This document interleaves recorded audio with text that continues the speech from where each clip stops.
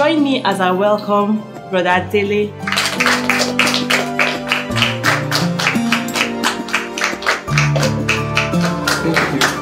Good afternoon, my brothers and sisters. Good afternoon. I am so excited and happy to be in your midst. Briefly, I'll be sharing with you my testimony of how Jesus Christ delivered me from the shackles of sexual molestation with my stepmother. You know, many times I condemned myself. Many times I felt hopeless. Many times I felt totally drained all around. Emotionally, spiritually, academically, I was a dead man walking.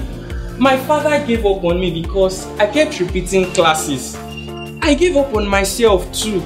I did not have any friends because nobody wants to be associated with a failure. My life was an epitome of darkness. You know, the Bible says in the book of John chapter 1 verse 4 and 5 that in him was life, and that life was the light of men. The light shines in darkness, and the darkness cannot comprehend it.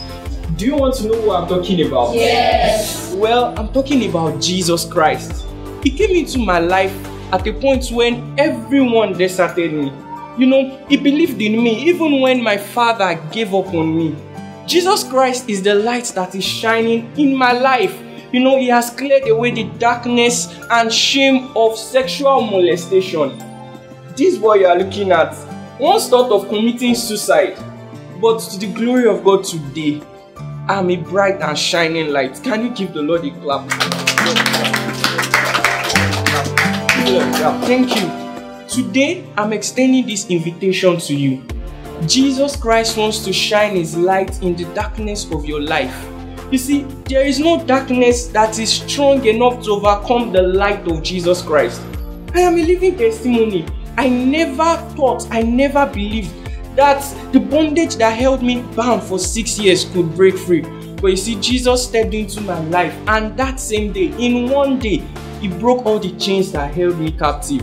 Jesus is here for you too today. Do you want to give your life to Jesus? Yes. Do you want to surrender your heart to Jesus? Yes. If you like it, can I see your hand? Just lift your hands. Yes, thank you.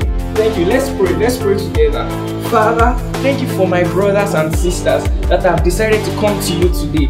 Father, I ask that you forgive them all